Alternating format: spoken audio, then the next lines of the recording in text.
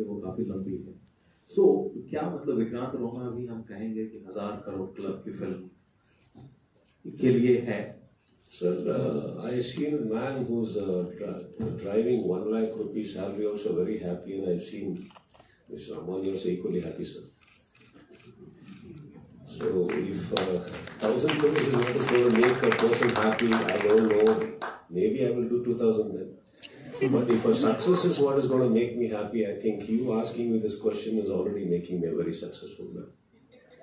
Hello. Hello. Yeah. There's a commerciality in every state. It's just that probably you're not aware of it. You're getting aware of it now. So welcome to our film industries too. I just want you to know that we watch all the OTT platforms. Today, if a thing like COVID had not come, I don't think you'll be so aware of a Korean series, Korean language films, Thai series, Thai language films. We all had time, sir, to look into these lives. And then we suddenly realized there are a lot of people in the world who are making very good films. Now, it doesn't necessarily have to have a comparison of any sort. So when we say Telugu industry is coming in as pan-India with its commercialities, sorry? Yeah, it is.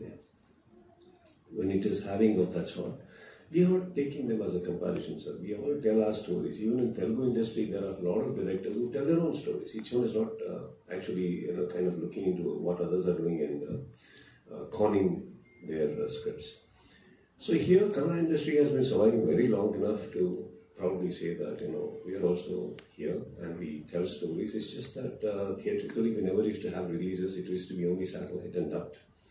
Now we are coming theatrically, so people are getting aware of all the kind of languages that's in India. It's not just South Indian. I think every other language also deserves to have a theatrical release. It's just about their capacities and their ideas and their approach.